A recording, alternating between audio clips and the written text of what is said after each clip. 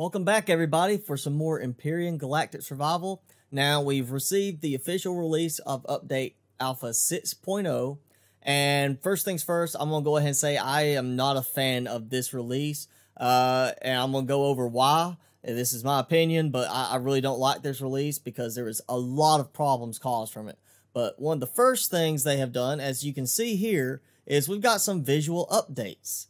We also get more than just one drop, one item from some of the food now, like pick up 4 corn. So I actually will be able to get a lot more corn, which means I really technically need to reorganize my farm now after I just got it all nicely set up a few episodes ago. We've also got visual changes on the way everything is stored. Now, from what I can tell, it's just a visual change. It doesn't seem to be a case of smaller capacity in any way. So that is new. We also have an update to our overall look of things, and here is one of the first problems I noticed with the update is that my original level before the update was 20. Apparently they decided to extend the level cap to 25, and as a result now I have been dropped to level 18, which means that certain things like the fusion cell, I am technically supposed to be unable to make, but I still have access to it, so at least they didn't screw things up even worse by making it where I could not build them anymore. If they had done that, I probably would not be playing right now. I'd probably be just saying, this is the end of the series for now, because I'm too mad about that. Another thing they have done, you can see here on the bottom left, is they have changed the heads-up display for this, show like your helmet, your jetpack, if your environment has oxygen, does it have gravity. I'm believing this is a hostile alien creature, this is a drone, or maybe this is alien forces and bases. I'm not sure yet because I've wiped all that out of this planet already. Another thing they've added is armor lockers, and if you've been watching the experimental builds, this is now what you need to use to be able to add armor to it. Right now, all I have available is light armor. But that is the only way you will have a helmet and a jetpack option. You will not be able to get them any other way. Now, as I said, I have not seen any loss in materials that I have. It appears to be they are still the same volume and capacity, but it's a different visual look. Now, the biggest complaint I have right now about this update is that the devs clearly did not test everything. They swapped out to a new system. And let me just show you here. If I go in to my fuel tank, it pulls up a new system, which makes it easier to fill your fuel level up by, you can shift click or you can just drag it over and it'll fill it up to 100%. Now, the good thing about this is that it combines all your fuel tanks, all your oxygen tanks. So like in this case, for the capital vessel, I have multiple fuel tanks. I've got 2 T2 fuel tanks and 2 T3 fuel tanks. But now I don't have to go to each one individually. I can sit there and just click manage and I can fill it up and I'm done. Or I can hit fill all and it takes what it has in my inventory automatically to fill it. Same thing with oxygen. It does make it a lot easier. Same thing on ammunition and warp tank. You do have a much easier way to do certain things here as far as the update. The problem I have is that by switching to this system, the thing the developers did not fully test is that when I first loaded the game after the update, and this is one of the things I was hearing problems with the update, so I made my client not update immediately. So that's why last week's episode, I was still on the older version. I updated immediately after I got the video done, and I ran into a major problem, and that problem was by switching to this new version of management, all my vessels, my capital vessels, small vessels, and hover vessels, all had their entire fuel capacity and oxygen capacity wiped out. So that was at least around, I would say, 100 fusion packs lost just from the capital vessel alone. So I was absolutely not at all a happy camper when I loaded this game up and came in and found my capital vessel was turned off. And when I tried to turn it on, it wouldn't turn on, and I came and found I had no power because all my fuel was gone. You know, there are some good things about the update. I'm not saying the update's just terrible. It is a very problematic update. They did not test everything thoroughly enough, but there are good things about the update. One of those good things is the map system has been updated, so now you can add map markers, and as you can see, I have a single marker here right now, and that marker is for an iron meteorite. Now, as soon as I load the game, I was getting meteorite after meteorite falling. It was like, oh, a meteorite is falling. Be sure to find it and extract resources. I was like, okay, where's the meteorite? Now I'm sitting there looking up all through the sky, and I can't see the meteorite anywhere. So you don't apparently get to see them fall, and they do not seem to fall nearby. It seems that they are designed right now to fall away from you, and you have to go look for them because there's no actual like impact type thing. It's not like you see it falling down and impact on the ground. As you can see, there's no crater. It's just a meteorite sitting here in the ground. Whether they change that later or not, I don't know. Okay, right there you see a new meteor just came in, and actually, okay, so the meteorites do fall down. You actually can see it because that is the first time I have seen one fall. And I didn't even see it. I actually just saw the trail at the end. I heard it hit right after seeing the update saying that it was falling. And now I'm going to back out. It's still not daytime yet, but you see how much smaller that meteorite is right there. That it's just shrinking down as I drill into it. And then at the very end, you hear that big breaking sound like when you accidentally destroy a support for part of a structure and that whole piece falls off. It's that sound. Now, let me show you how much I got from that.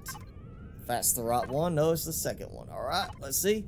So, a little more than 1,000 iron from that. So, not a huge amount. Not like going out and getting 5,000 iron from a deposit. But it is a nice additional feature now in that certain cases where a player may have already exhausted the resources of a planet by removing all of the resource deposits, as yours truly the host has here, where there's no other deposits left on the planet. This is useful because now you can continue to get resources. You just have to go find them when the meteorites fall. Another thing, and let me do this, I'll show you here, you can actually, I've still got that marker there, and it actually shows my distance too as well. I removed the marker, and now it's no longer visible. But I can go here and select, well, the cobalt meteorite, if I get it to line up right. I can select it, make a new marker.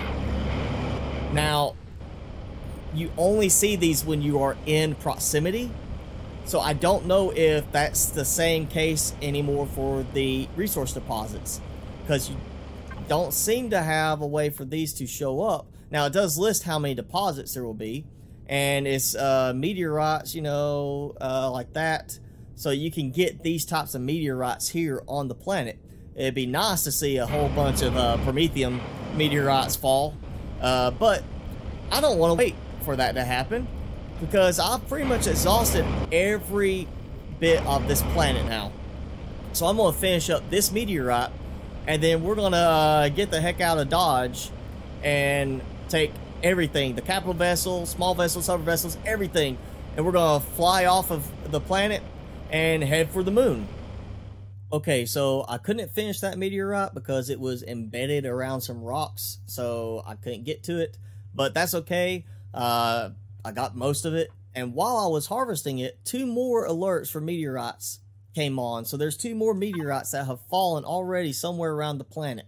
So I'm wondering if the difficulty level for the planet causes more to fall, or if it's a matter of there's a maximum limit. And you see there's another one falling right now. That means in the last 10 minutes, 3 have fallen, or actually 4 have fallen, because it count that one I was harvesting. So I wonder if there's a maximum number for the planet that there can be current meteorites laying around the place, or if it's a matter of how fast they fall based on the difficulty level. I really don't know that yet, but I'm not going to bother going around trying to find these other ones. I want to get off this planet. I want to go to the moon, because I'm assuming the moon's going to have meteorites too. And if not, the next planet will. So I've got cobalt there. I've got sathium there. That's a decent sized deposit. I got plenty of pentaxid, which I will be farming a ton of that here. So I have plenty for my warp tank, which is 84% full anyway.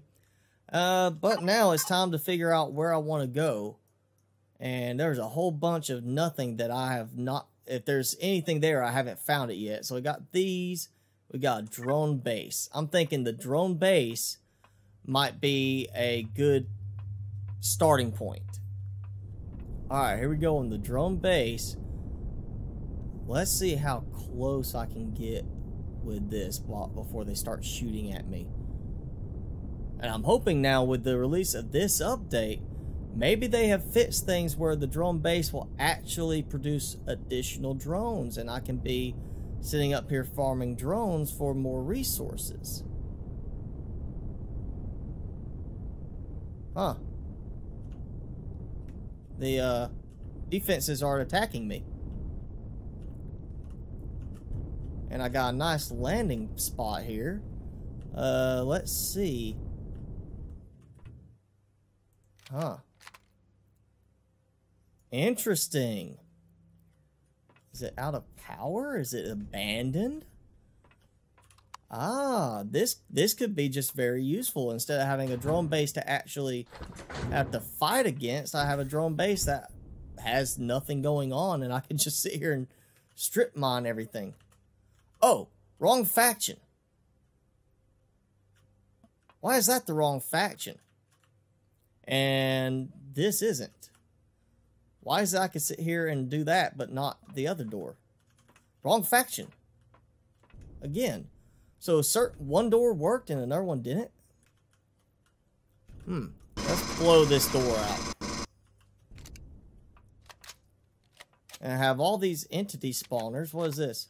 Holographic screen. So yeah, I guess it's got no power for some reason. That's unusual. Why is it showing no power on this?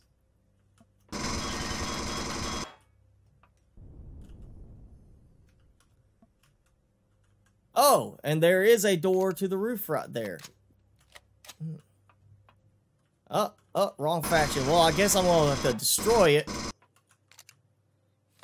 Let's find this core that is clearly going to be here.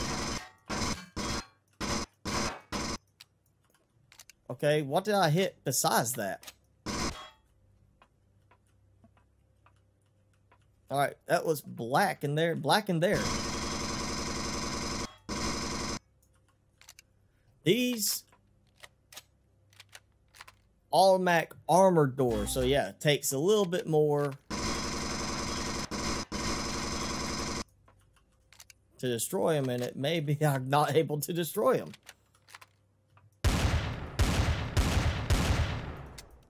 Yeah, okay, that's not doing anything. Yeah, okay, apparently... Oh, I'm gonna need some better weapons for this, it looks like. Let's see. We got some stuff over this way, and a big bunch of nothing here. Let's just do a quick scout through and see what I can find. Oh, I got a bogey. I got a bogey. What are you doing, buddy? Are you, on patrol? Or are you... Yeah, it looks like he's just on patrol. And that was a quick 1,300 XP right there for that. Let's get some stuff from you, which you have nothing. Did they decide that it was too easy to farm the drones for electronic components and such? Oh, we got a rocket drone. Oh, and he's trying to shoot me too. Now this guy actually came up and tried to shoot me, and we got normal collection of resources from that guy. That's awesome.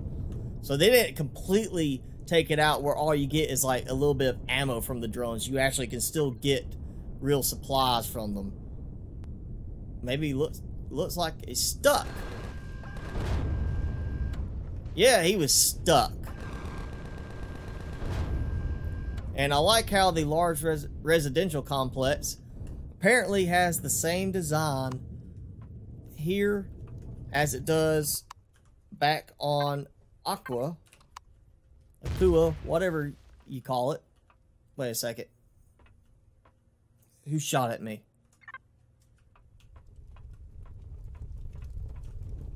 Did I just get shot at?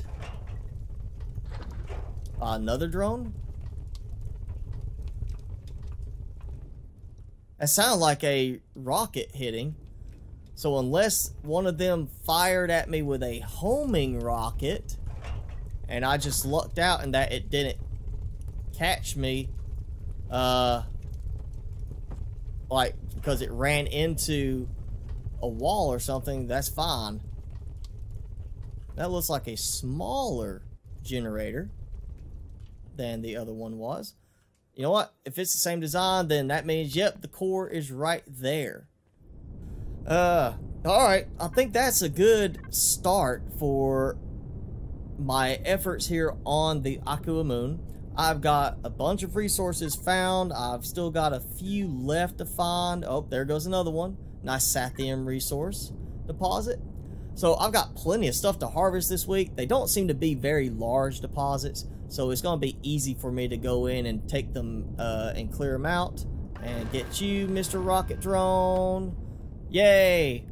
I may do like a run around the planet first. If I can get this to let me stop the... Why can't I not exit? There we go. Finally. I may do like a run around the planet in the hover tank, just so I have protection while I am scouting some of these areas out. Plus, I have this, where is it? Not the drone base, but this crashed Empyrion. Some big capital vessel crashed on the moon. I've got it to check out.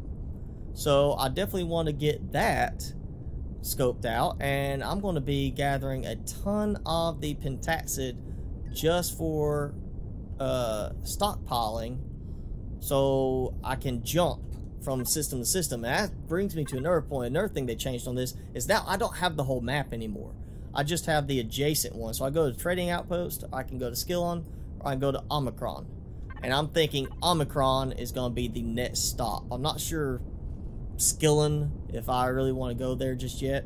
I don't, you know, from what I've read and from the name, it sounds like there might not be a bunch of water there, and I need water so I can continue to stockpile my hydrogen, or get hydrogen so I can make my fusion packs, because I want as many fusion packs as possible so that I can sit there and have plenty of power for when I go on the planets that don't have water. And I know there's lava planets around the area, so I'm pretty sure the lava planets are not going to have water resource. So that would make things a little bit difficult if I went to one of those and I end up being like, oh, I don't have enough power to even fly out of the atmosphere back to another planet. So, and yeah, I'm having problems with that door too. That's another issue. But yeah, I definitely want to get some stuff cleared out this week. I don't think we're going to spend very long on the moon, because there's fewer resources here. There's fewer points of interest. And it looks like the drone base isn't even having power, so it ain't gonna be attacking me. I just gotta clear all the drones from the planet, clear all the resource deposits, and I'll be done. Thanks for watching, everybody. I hope you enjoyed the episode. If you did, make sure you hit that like button. Make sure you hit subscribe. Keep up with all my content during the week. Posting 6 days a week. You can also follow me on Facebook and follow me on Twitter if you like. And as always, thanks for watching. I will see you guys in the next video.